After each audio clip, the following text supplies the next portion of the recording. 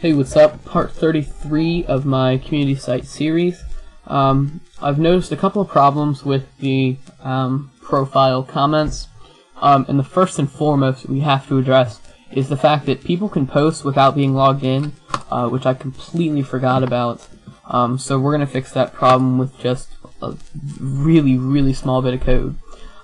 So we have the profile page open here. You scroll down to where we have our display comment form, and we're going to start an if statement, and we're going to say if username. So that'll make it so they have to be logged in. And after our form, we need to put in our end curly brackets, and make sure you have everything proper and correct. We upload that. So that'll fix the problem. Later on, I'm gonna wipe out all the comments in the database, because yeah. So the other thing that I've noticed is that, or something that I thought about, is that all the comments will be displayed on one page. So say a user has 50 comments on their profile, then all 50 of those comments would be displayed on the same page, which we definitely don't want. So what we're going to do is we're going to use a little bit of some pagination magic, and we're going to make it so we display maybe 10 or so per page, and then we'll have some simple navigation to make it so it'll load different comments. So yeah, so we need to get some variables, which we need to get variables, and these are going to be by the get method. So let's call them per page, and this one is just going to be a set number, which I'm going to say for now is 10. That's going to be the number we're going to display per page, obviously, because the name is per page. So the other variable we need is a start variable, and this is going to be our get. So we'll be able to get it from the browser URL, and let's name it. Let's just name it S to keep a nice short URL. So we're just going to name it S. Now what you want to do is you want to say if question or exclamation mark $ start. So if there's no start declared, then we want to set start equal to 0. So it'll start at the very beginning, and it will just show comments like normal. So after we have those, what we want to do is we want to go inside of our if statement here, right above our while loop. And the reason we're coming down here is because we need this numRows variable right there. So we're going to set two variables, and we're just going to name the first one next, and this is going to be start plus, or no, actually yeah, it is plus, and then we want to say our per page variable. So that's going to give us a next variable that will make it so we'll display the next set of comments. We're also going to need a previous variable, and we're going to set that to start minus per page. So those will make it so we can get a next and previous button or link of some sort. And then after that, we just want to put in another line, and we're going to put in an, oops, I don't want a capital E. We're going to put in an echo statement, and this is just going to, actually, I don't want this up here. This echo statement is going to give us our next and our previous. So if we echo it right here, it'll show all the way at the top here, and I want it to show at the bottom. So I'm just going to cut that out. Leave the variables there, and we want to come all the way down here after we would display our form, and we're just going to say show comment nav, so show comment navigation, and we have our echo. So this is going to be a div, and we're just going to give it a style of float, and we're going to float this to the right side, and for now that's all. And let's put in another echo, and this is just going to be our end div tag, and I'll put in a comment here, end comment box. Oops. Box. Yeah, so inside of our these two echo statements right here, we're going to put in an if statement, and we're going to say exclamation mark and then another set of parentheses, and inside of here we're going to say $start whoops is less than equal to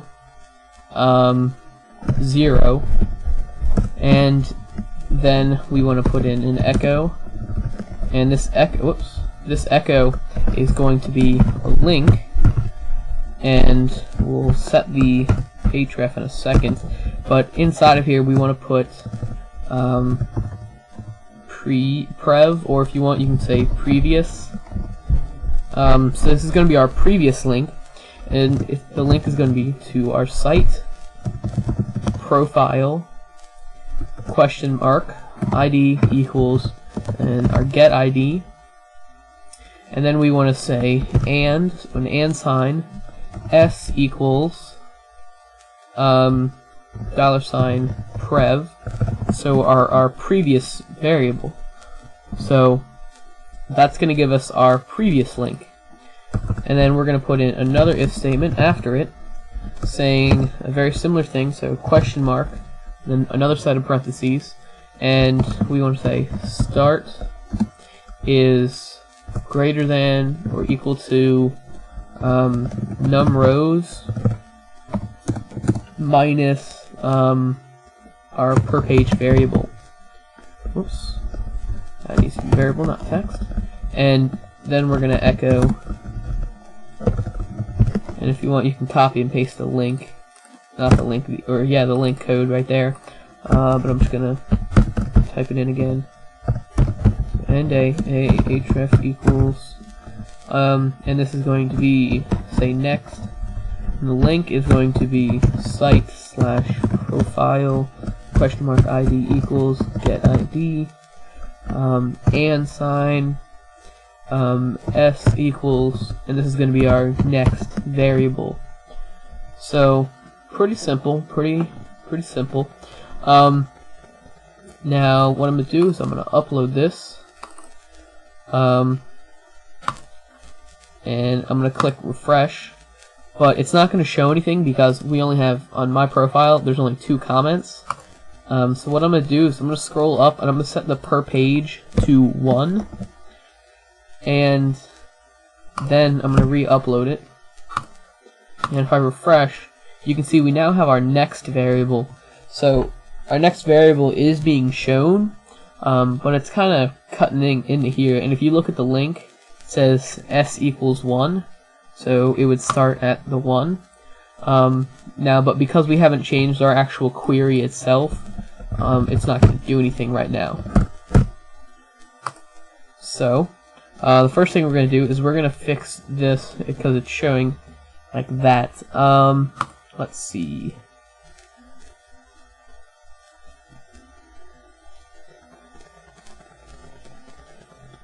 I'm going to copy all of the code for our comment nav. I'm going to cut it out, get rid of these extra spaces, and I'm going to paste it right above our form, and then re-upload, refresh, and it's up here now. So it'll say next, and if previous is necessary, it'll show previous. So what we want to do now is we want to scroll up to where we have our query, and after we have our descending code, we want to say limit, and then we want to say our start variable, whoops, that needs to be lowercase, start, comma, space, and then our per page, whoops, per page, there we go. So that'll make it so we can actually show only a certain number per page. We'll refresh it. So now, after this reloads, it's got to finish uploading. So now we're only showing one per page, but it would seem that our link's not being shown. And why is that? Okay, okay, so I found the problem, and it's in our start area to where we show our next and previous variables. We want to get rid of the equal signs, or just the second one. Or do we want the first one? I don't know.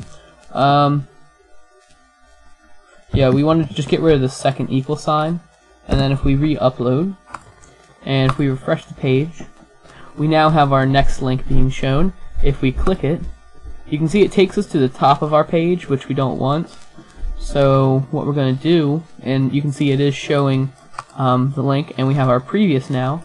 We can click previous, and it takes us back and to show the other ones. But what we wanted to do is we wanted to put it at the top of this, so we'll see all the comments starting from and everything in our box. So what I'm going to do is I'm going to scroll up to too far. No, not too far. Up here where we have this code. This is the code to start our box. Right before it, I'm going to put in anchor tags, and I'm going to say name equals, and this is going to be comments, and then I'm going to scroll back down, and where we have our links here, I'm going to put in a pound symbol, and then I'm going to say comments. So this will take us back down to the part of the page where our comments actually are. So if we re-upload and we refresh, and you can see there it has it in the bottom down here, it'll show it. We click next, it changes it, and it doesn't appear to reload the entire page, it's just that it loads it really fast. So that is working. Okay, so that's working. What we want to do now is we want to set our per page variable back up to 10 or whatever you want it to be, and then re-upload, and that takes care of all of it. So now we'll be showing 10 per page, and if there are less than 10, it won't even show the next and previous links. So it's kind of nice. So that's pretty much all of that. And this will be the end of video 39. I'm starting to include the SQL files for the databases to create the tables. Obviously not the data that's stored in the tables. But actually, real quick, what I'm going to do is I'm going to empty the profile comments database table. So there will now not be any profile comments. And that's because some of them were posted with people who weren't logged in, so that it will remove them all. So this is the end of the video.